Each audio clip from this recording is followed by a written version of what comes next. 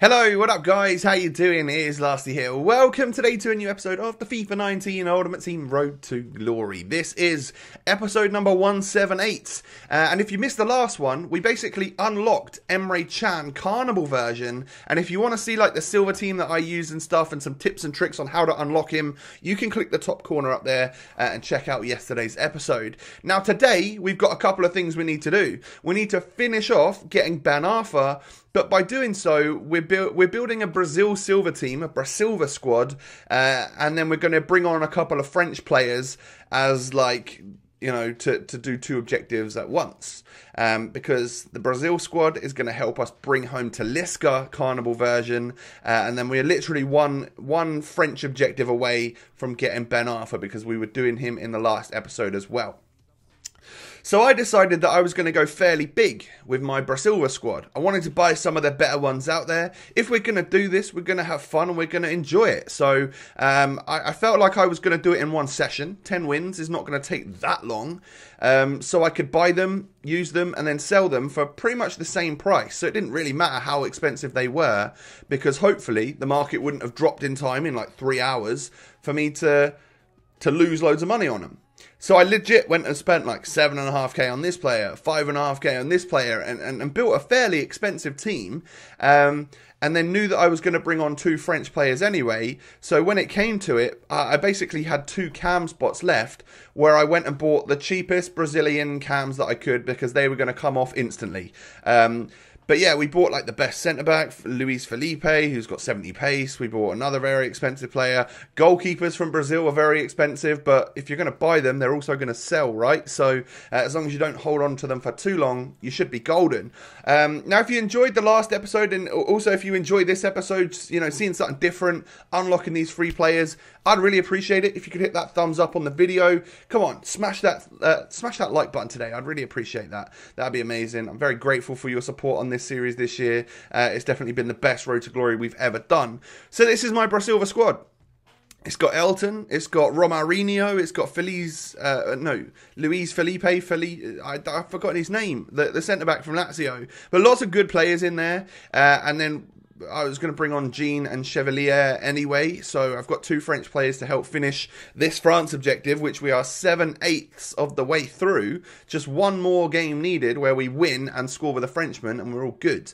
So I go into my first online single, and we get matched against a full French squad, and I reckon. So this guy obviously doesn't know that you can do 2 objectives at once, or is just not bothered about the other players or something. But I wouldn't recommend building a full French team.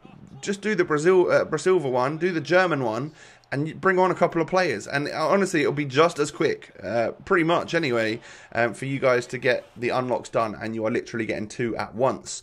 So I score a header with Elton, and the guy played on for a long time. We got to like the 80th odd minute before he quit. But hey, it is what it is. But because we scored one of our goals with a Frenchman, we do complete France in the very first game of the day. So we are now 8 out of 8 completed for France, giving us an 86 rated Arfa for free. Love that.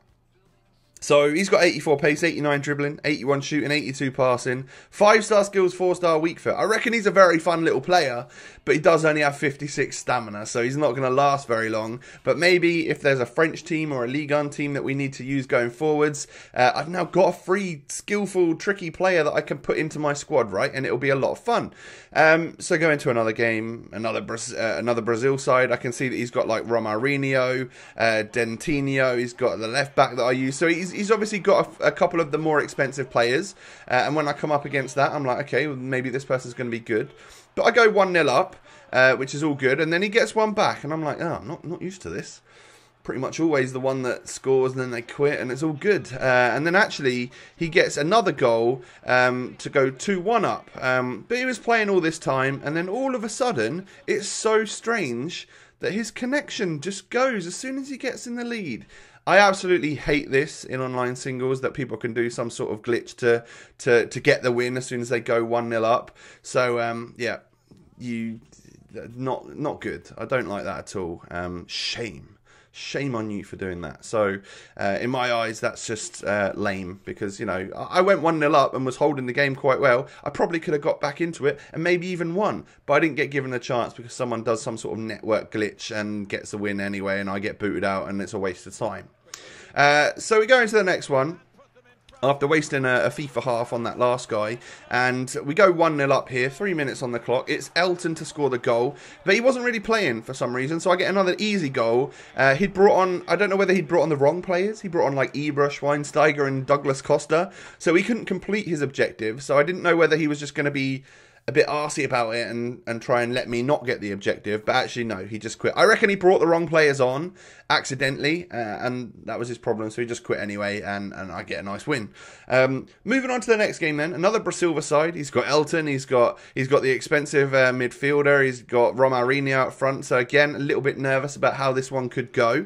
But my Romarinho plays it to Elton. Ngueba gets through on goal. And this is actually I don't know if I pronounce his name right, but he's someone which I brought off as a sub. So, yeah, I was surprised that he got a goal before he got subbed off. Genuinely never really touched the ball with them before bringing on the French players. And that guy quits at 1-0. So, that some people do play it as if it's like first goal wins. And I like that. It's a good way to save time for everyone because, like, if you lose, you just go into another one. It don't really matter. The odds are you're going to come up against someone that you're better than at some point in time. So, yeah, just don't waste your time on someone that's maybe better than you and scoring more goals than you, because it literally is that, a waste of time. There's nothing riding on this like there is in the weekend league, so you can play as many games as you like. But we're 2-0 up in this one right here. He decides to stay in the game for a little bit longer, and straight from my goal, he gets a lovely finish there with one of his players. Platini, I think his name was, but we pretty much run down the other end straight away, and the strength from Rafael, is it Rafael Leao? No, I can't remember what his name is. Rafael Leao. So I brought him on because I only had 2 Frenchmen to bring on, but Leao as a silver is actually really good, so he doesn't help me in my quest. If it's scoring with him doesn't actually help me, apart from the fact that, well, it might help me win, which then boosts the Brazilian objective, right? I don't need to score with Frenchmen anymore or anything. So once you get to the point, or if you're just doing it for the Brazilian or for the German and you don't care about the French ones, you can bring on 3 other silvers that you like. They don't have to be of any nation. They're not going to help you out anymore, apart from if they're really good silvers and you get the goals and win the game with them, then you'll just get another win towards your objective for Brazil or for Germany. So yeah, that's another way that you could go. And other Brasilvas, or other silvers should I say, that aren't Brazilian, German or French, a lot of them are a lot cheaper than normal, or a lot cheaper than the Brazilian ones, because they're not actually required, but they can help out in the same way. So next game we come up against German squad. You pretty much come up against, I'd say mainly Brazilian, just because I feel like as Talisca is like the highest rated card and also looks incredibly good, by the way. I really like the card design and the dynamic image and the stats of the card and stuff. I feel like a lot of people want to go for him, and it's like an old school thing that people like to use Brasilvers. So if they're going to use any silvers, it's probably the Brazilian ones, right? And I come up against them the most, definitely. But every now and again you'll match a German side, and those people are obviously going for Emre Can, and then the odd time I came up against a French side for those people that obviously didn't realise how they could, you know, do 2 things at once.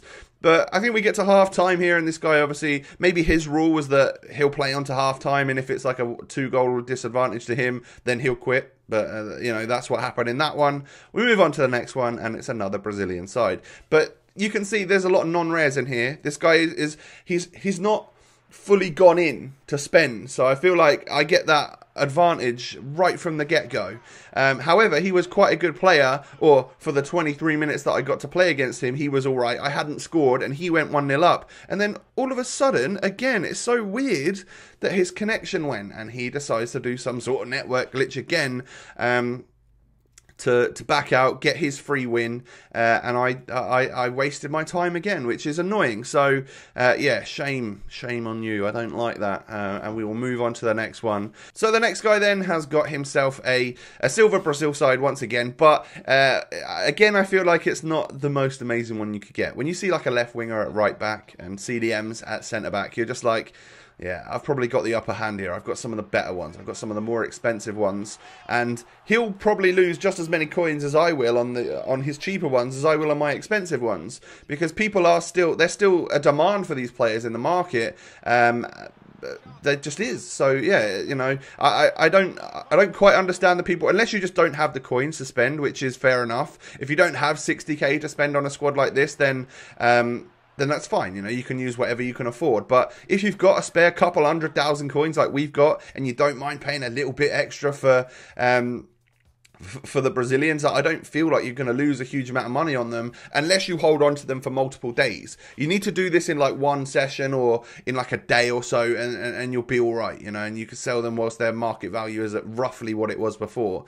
And let's face it, even if you lost a maximum of like 20k from your 60k that you spent, you still unlocked like an 86 Emre Can or an 88 Talisca for like a 20k, so I think it's like a good shout anyway. I go 1-0 up against this guy and he literally passes it straight out to me from a goal kick, and I'm like, yeah, you're probably going to quit, aren't you? So 6 minutes on the clock. Those really quick fire games are brilliant when your opponent just doesn't want to stay in there, but the bit I don't like is obviously when they don't give you the chance. Like if you go 1-0 down, you don't get the chance to get back in the match. I don't do the glitch or whatever. I keep playing, and if that guy wants to stay in the game as I'm 1-0 up for the entire 90 minutes or as I'm 8-0 up for the 90 minutes, then that's fine. He can do that. It's just wasting a little bit of both of our times. I just don't like the glitch. It's annoying. But this guy goes 2-0 up against me in 16 minutes. Fair enough. You can have the win, mate, you know. If I was to get the next goal, it would have been game on, so we would have played on. However, if you go 2-0 up, then I'll respect basically these unspoken rules that I will quit, and we will not waste each other's time. Next match we go into, Gene gets barged over in the box. And we get a penalty. And from that resulting penalty, I'm just going to take it with whoever, you know, it doesn't matter. I'm not trying to score a Frenchman anymore. I'm just bringing Gene on because he's great and he's a Hall of Famer for us now. But I go 1-0 up with the penalty, and even from that, we get a rage quit. So, yeah, I like the first goal wins kind of rules. That it's nice, but also at that point, I feel like even if I go 1-0 down a lot of the time, I think I can get back into it. Even if you just play the kickoff, because kickoff goals are strong, right? We're into this game. This guy goes 1-0 up after 3 minutes, and all of a sudden, once again, it's so weird that the connection goes odd. So any of the games that I've played today, I've typically gone 1-0 up in, and all 3 of the games that I've gone 1-0 down in, they've all done this disgraceful glitch. So shame on you once again, and we push on into the next one. So I think we only need one more win, right, to get this Talisca. We come up against this guy. It is another Brazil side. It's a 4-2-4. So I was like, well, if he plays that actually in game, I'm going to have a fair bit of space in the middle. He's got a left mid and right back, left mid and right mid at fullback. He's got centre forward at centre mid. So his chemistry is not amazing. He's not going to be able to defend with those fullbacks very well. And we go 1-0 up after 5 minutes. And I guess, well, he decided he just didn't want to play anymore. So, that's how quick you can do it. If you get the good squad and you intimidate people with your team and you go 1-0 up, a lot of the time people will quit. And that's a minimal amount of effort, really, to unlock an 88 rated player for free. And we've got Emre Can, and we've got Ben Arfa, 286s. And then on squad battles, of course, we've got Timothy Weah. So Talisca looks amazing. I don't know if I could get him into my team because he's like Chinese Super League. I don't have many players like that I could link to and stuff. But I feel like he deserves a spot on the bench. Maybe we can bring him on, see how he does. But look at how colourful the club's looking right now. We've brought in 4 new Carniball players for free this week, just from playing the game and stuff and using different types of players. So it's been a lot of fun. Definitely eat my words from what I said when the promo started on Friday night last week, where I didn't like the idea of playing with silvers. Genuinely some of the most fun I've had on FIFA 19, and it was just something different. It was super casual, it was super chill. So yeah, GG's and props to EA for this promo. I'm enjoying it, I'm loving it. We've done the main sort of bit now. The only thing to do is focus on what these daily SBCs are. If anything comes out that looks spicy or that links to some of these players, or I can afford to do that I really want to do, then I'll think about it and we'll maybe complete an SBC or 2 throughout the week. I was thinking about Benjamin Mendy the other day. Probably not going to do him just because I've already got a couple of Prem left backs, and I don't think he looks like that world beating to be. Yeah, I don't have to have him in my squad. Not going to do company either because I've got better defenders than that. So I'll be a little bit smart about it. I won't just rush into doing SBCs. I'll only do the sort of ones that I really feel like I want, or I think could improve our squad in an interesting way. So guys, do me a favour, hit that thumbs up button. I'd really appreciate it. Don't forget to subscribe. Don't forget to follow their Twitter, their Instagram. Those links are down below. Have a lovely day, everyone, and I'll catch you next time. Peace.